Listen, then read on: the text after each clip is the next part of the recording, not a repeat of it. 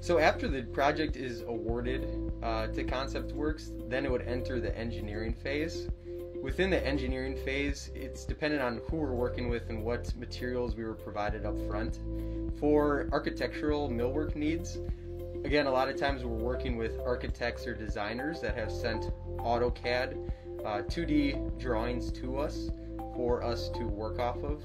With those AutoCAD 2D drawings, we a lot of times put that into Microvellum just because that is an AutoCAD software and it is still in 2D. In the 2D, we are looking for approval drawings that the architect and owner will then review for approval prior to ConceptWorks fabricating.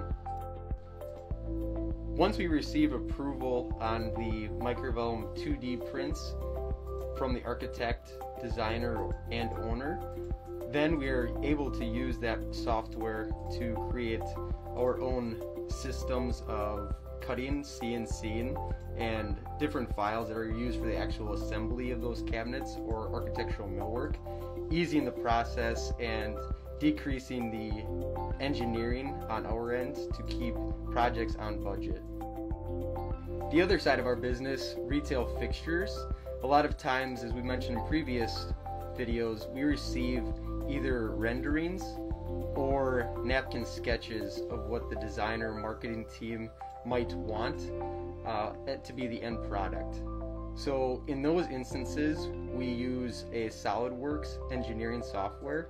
SolidWorks allows us to build 3D models of the parts that are being proposed, and within these parts we are able to create sub-assemblies, and also we are able to create 3D renderings for the customer to approve.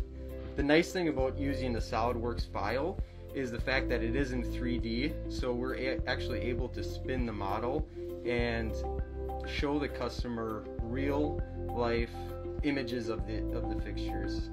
Once these renderings are approved from the customer, then ConceptWorks is able to continue creating part drawings inside of SolidWorks for our fabrication team to then assemble the displays or retail fixtures to, again, decreasing the amount of engineering time needed, and once again making sure that our budget is still within reach.